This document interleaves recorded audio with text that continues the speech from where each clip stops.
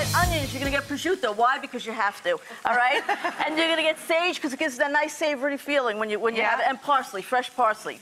Again, olive oil or butter, whatever makes you happy, all right? Cooked it down. Cook it down, saute it nice, boom, boom, boom. You got your potatoes in the oven. That was what was supposed to happen back here. Look, see, that's why she's here. I don't have little elves doing things for me. She's my little elf right now. Then it looks like this. Then it looks like this. Right. And when you get it all down, you know, translucent again, you smell the prosciutto, you smell the sage. That's when you know you're cooking with fire. You take it, you dump it. You see the common thread?